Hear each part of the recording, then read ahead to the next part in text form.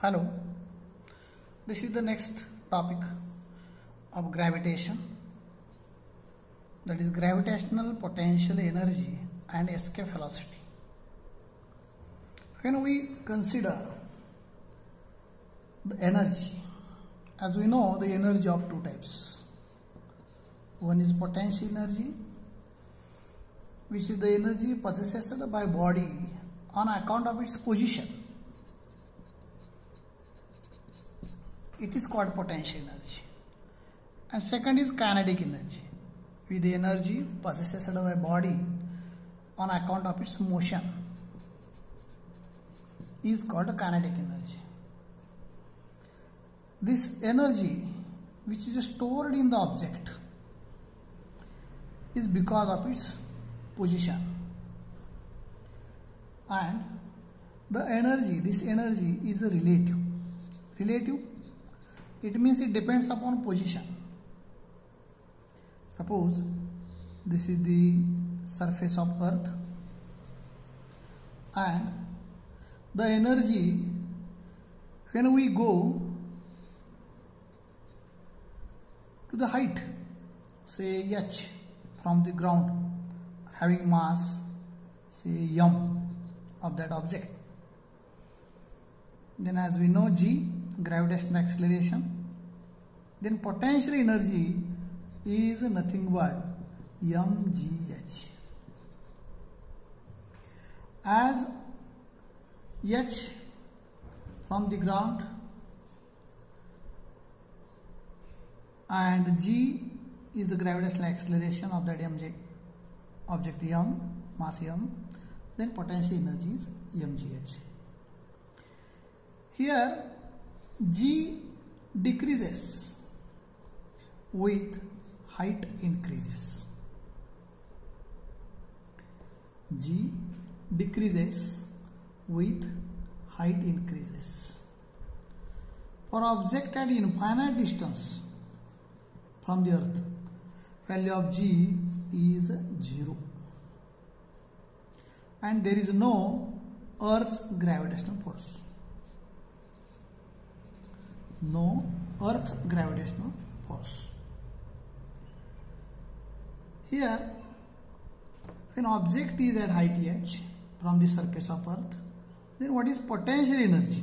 This potential energy can be negative, no doubt, because it is less than 0 for smaller distances, minus gmm upon r plus h. What is the h? H is height, capital R, it is the radius of earth. This is earth radius. And g is the universal gravitational constant. Capital M is the mass of earth. And this is the one potential energy. Here, this is about gravitational potential energy. This is the potential energy. Now let us see what is escape velocity. Let us consider one experiment. When ball is thrown upwards,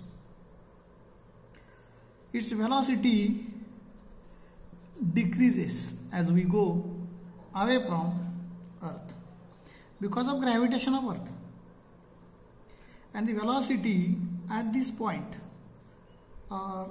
at last velocity is equal to 0 at certain height, and after that object, or you may say whatever it may be, stone suppose, it starts falling down. Maximum height depends on its initial velocity. Very important. Maximum velocity depends on its initial velocity. Means as initial velocity more, then there will be maximum height. Newton's equations of motions. Let us consider one Newton's equation of motion. This is the Newton's equation of motion. P is equal to u square plus twice s. Here a is equal to negative because from downward to upward g is negative. Therefore, we say A is negative. Here S is the say displacement, or you may say height, and here final velocity is 0, therefore 0 is equal to u square minus twice AGS. Therefore S is equal to minus u square upon twice G. Here higher the initial velocity u, larger is the height reached by the ball. What is the reason for this? That is, higher the initial velocity, the ball will oppose the gravity. Here gravitational direction is from upward to downward, therefore it opposes the gravity of earth more and larger will be height. This is the relation between them. Now let us consider some more concepts regarding escape velocity. If we keep increasing the initial velocity of ball, suppose we are going to increase, we means this is the symbol of man and this is the ball, you may say. If we keep increasing the initial velocity of ball, it will be reach larger and larger heights. Okay, and at certain time or at particular value of velocity, initial velocity, what you written with that initial velocity, that particular initial velocity, at particular initial velocity of the ball is able to overcome the downward pull of by the earth and can escape the earth forever, always, forever, and will not come back on the earth. And this type of velocity is called escape velocity.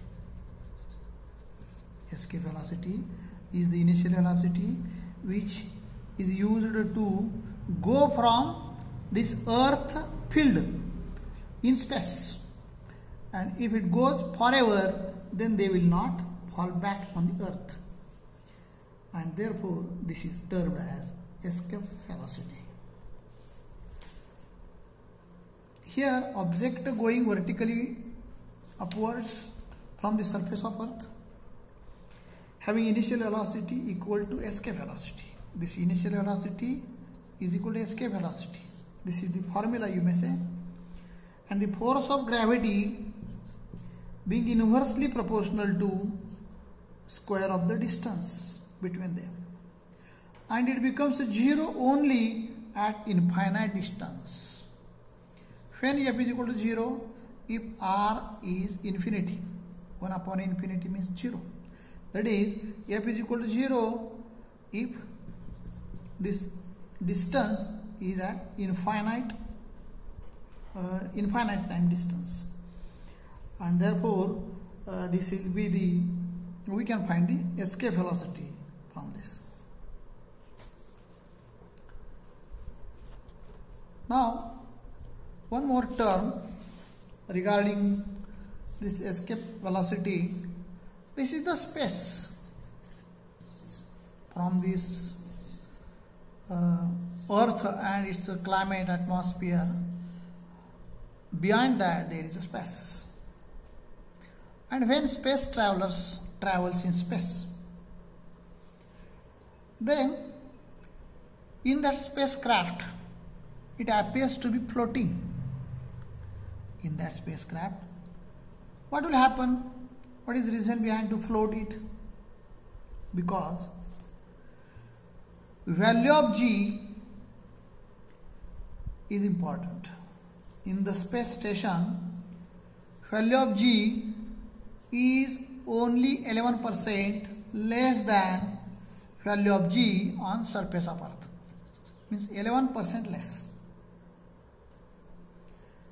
Here keep in mind that height of spacecraft, suppose this is the spacecraft, and height of spacecraft is not the reason for weightlessness. What I say? Height of the craft from surface of earth is not the reason for the weightlessness, but this weightlessness which is in that spacecraft is caused by being state of free fall. This is the one position, state of free fall, and therefore we got weightlessness in that spacecraft. This is the total description regarding gravitation. Let us see, we will see the next video examples and some thoughts regarding this chapter. Okay, good day.